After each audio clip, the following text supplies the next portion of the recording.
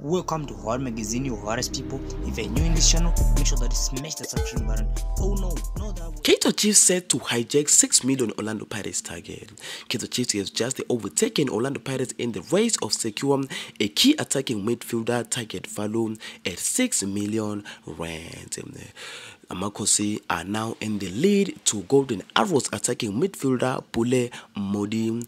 The Golden Arrows is currently valued at the strategy of 5.86 million. According to the transfer market, he is worth every cent, as he faces midfielder is as skillful as he is agile and talent.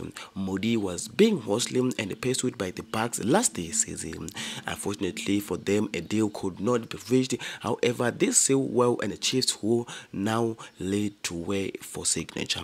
Now newly appointed coach at the Zwenem can make and lead to insecure the Modi signature, and he scored 5 goals for the recent DSV Premiership, but could 7 much better code likes of Kikendoli and Kamabilias. Thank you so much for so much. This video. Peace.